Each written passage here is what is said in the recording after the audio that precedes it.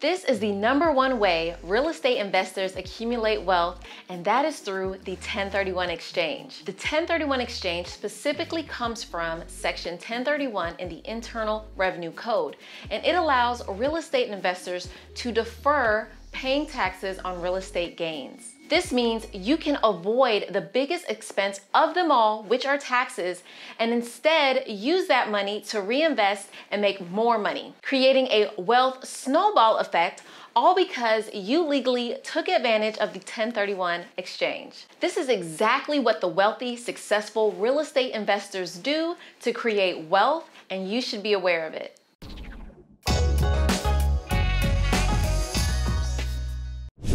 Crystal here, CPA at Life Accounting, and by the end of this video, you will understand the #1 way real estate investors build wealth through the 1031 exchange and how you can do the same. If that sounds good to you, please do me a favor and like this video, and be sure to comment below and let me know what you think. Okay, now let me break down the 1031 exchange. As I mentioned before, 1031 comes from the Internal Revenue Code section 1031. The exchange is the defining part, and what it is in reference to the exchange of properties. So basically, the IRS states that when you sell a piece of property and earn a profit from the sale, you can defer paying taxes on that profit if you use the proceeds to buy another property, otherwise known as a like-kind exchange. You are exchanging properties that are like-kind or similar. The IRS pretty much figures that since you are using the profits and proceeds from the real estate sale to acquire another similar property, you don't need to pay taxes on that until you actually stop buying investment properties altogether. Let's take an example. Let's say you invest in your first rental property. It can be a single-family home, a multifamily unit, or even a commercial piece of property, as long as it's a piece of property purchased for investment business purposes, right? So you bought it for $250,000. You have tenants occupying the property, paying you monthly rent. Everything is great so far. Now some time goes by and you come across another property that seems to be a great investment, and perhaps your current property is not as profitable as you had hoped. So you decide to sell your current property with the intention of purchasing the better property you found. Well, in the appreciated real estate market that we're in right now, the current property is now worth $300,000 and sold for that amount. Under normal IRS rules, you would have to pay capital gains tax on the $50,000 gain on the sale of that property. But since you're going to use the profits and proceeds to purchase the better property you found, no tax is due. This, my friends, is called a 1031 exchange. So now you might be wondering, what exactly makes a 1031 exchange really valuable to a real estate investor? This is a really good question, because at first thought, it seems that your profits from a real estate sale are not going to you, but instead being tied up in another property. Well, we know one valuable benefit is you can avoid paying capital gains tax, but you can also continue to reinvest into newer and better properties, which ultimately should result in more cash flow for you, assuming you are buying good investments. And if you watch my real estate depreciation video, you'll learn how you can use depreciation expense to avoid paying tax on your cash flow as well. The great part about 1031 exchanges is that you're not just limited to doing this just once. You can continue to do 1031 exchanges for multiple properties over and over again. So if you did a 1031 exchange and the property you bought didn't turn out as great as you'd like, or maybe you realized it wasn't as lucrative as you expected, you can turn around and do another 1031 exchange and avoid any taxes on the sale, and use otherwise tax income towards a better investment. This is how you grow your real estate portfolio and build wealth. You can sell an underperforming property for a profit and use the proceeds to buy another property. Or hey, you can even sell a property that is performing well and has appreciated tremendously in value, maybe even 40 to 50%, and use the proceeds from that sale to buy 2 or 3 more properties and earn cash flow from those assets. This is exactly what the rich do to grow their wealth and net worth. They buy a single family home, sell it after some time, and use the profits to buy a multifamily apartment unit,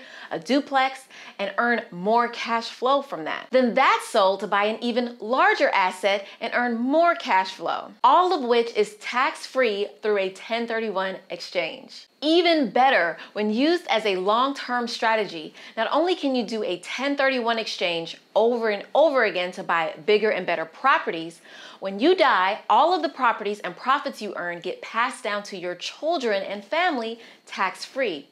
It's a powerful way to create generational wealth and legacy. If you want to build generational wealth, 1031 exchanges is a great, wise strategy to employ. Do keep in mind that if after doing a 1031 exchange on a property, you decide that you don't want to do another 1031 exchange and decide to sell that property, then taxes would be due on the real estate gains you had leading up to the sale of that property. So you can keep deferring the taxes due with 1031 exchanges as many times as you'd like. But if you stop doing 1031 exchanges and sell your properties, then the tax would be due at that point. But this is typically not a terrible thing, especially considering the amount of cash flow and wealth you would have accumulated by that point with doing 1031 exchanges. Hopefully at this point you understand the benefits of 1031 exchanges. Now I want to explain the rules and steps to take to successfully complete a 1031 exchange. An important rule when doing a 1031 exchange is you must identify the like-kind property you want to buy no more than 45 days after your property is sold. If you're in real estate already, you know that 45 days is not a long time to find a property, but those are the rules. In addition, you have 180 days or 6 months to actually close on the new property. So 45 days to find and commit to a new property, and then 6 months to close. Got it? If for some reason you need more than 45 days to find a new property, you have a few options. One being just pay the capital gains tax, which a lot of people do to avoid the stress of finding a property in 45 days. Or you can put your 1031 money in a Delaware Statutory Trust, or DST. A DST is a separate legal entity that is combined with other investor money for the purpose of buying bigger real estate deals. You would certainly make more money from funding and finding your own real estate deal, but DSTs is an option if you want to avoid capital gains taxes and the 45 days was not enough time for you. Okay, the next requirement is that you have to work with a qualified intermediary. This is probably the most important rule. A qualified intermediary is an individual or business that agrees to facilitate a 1031 exchange, and they do so by holding the funds involved in the transaction until it can be transferred to the seller of the replacement property. They're basically a middleman. The IRS can't tax you for money that you never touched, so this is where the qualified intermediary comes into play. The qualified intermediary cannot be related to either party in the real estate transaction. The intermediary can include, but not limited to, an attorney, accountant, investment broker, or real estate broker. It is really important to have a qualified intermediary in place before the sale of the property. If you take possession of any of the funds, even for just a little time period, that can completely disqualify you from a 1031 exchange. Another requirement to 1031 exchanges is the replacement property has to be of equal or greater value than the selling property. Meaning you can't sell the original property for $300,000 and only acquire a $200,000 property for purposes of 1031. I mean, you can, but the difference in value is called boot, and that portion is taxable. Instead, you need to make sure that the like kind or replacement property is equal to or greater than the fair market value of the original property. Okay, there are just a few more rules and requirements to remember. First, a 1031 exchange must be reported to the IRS. Yes, they are not taxable, but the IRS still wants to know about it. So you would need to report the 1031 transaction on Form 8824 and include it with your tax return. If you have a business entity set up for your real estate deals, then 8824 would be included with your business tax return. Next, remember, 1031 exchanges are for investment and business purposes.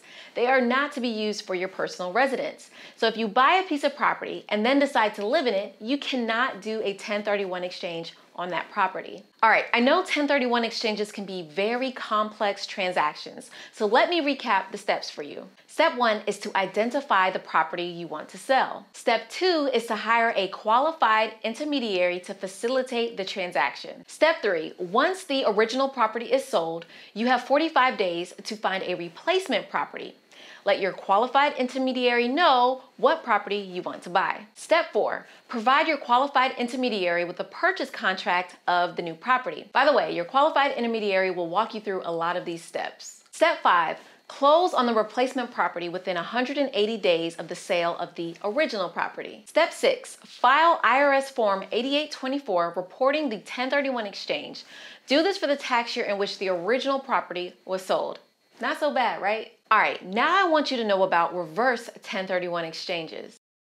In these cases, you identify and buy the replacement property before the original property is sold. This is totally possible and not entirely uncommon. The timeline works the exact same as a normal 1031 exchange, but in reverse. You would have 45 days from the purchase of the replacement property to identify which property you want to sell, and have 180 days from the purchase date to complete the sale of the original property. Again, this is known as a reverse 1031 exchange. Okay, great. So lastly, I want you to know about the costs of a 1031 exchange. In addition to the normal costs associated with buying and selling real estate, like agent commissions and other closing costs, you'll have to pay for a qualified intermediary. You can expect to reasonably pay anywhere between $800 to $1,200 for a qualified intermediary. Not bad.